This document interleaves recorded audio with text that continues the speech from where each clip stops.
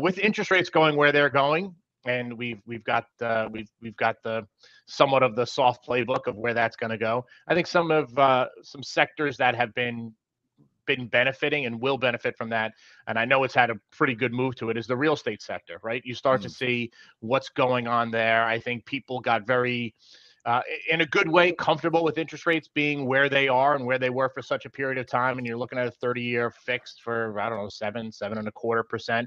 Once those start to tick down, and we've already started to see that tick down, I think, home purchasers, whether they're first time or second time or third time, they're not going to wait and pick that bottom of that market. They don't have time for that, right? They're going to start to see as soon as these ticks come in, the systems are going to automatically calculate how much savings that's going to be from the higher interest rates, and we're going to start to see that activity definitely start to pick up. I don't think that pendulum in interest rates is going to move as fast as we've seen or as we're going to want them to come back.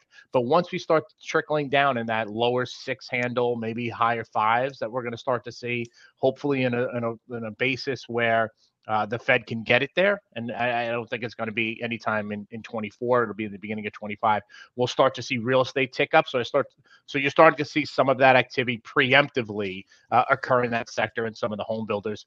I mean, we've talked about financials. Financials have weathered this storm back and forth. Yes, volatility associated in that sector. But I think with interest rate and new interest rate environments, we're going to start to see, again, it kind of all links in together. More activity on the mortgage side, on the banking side.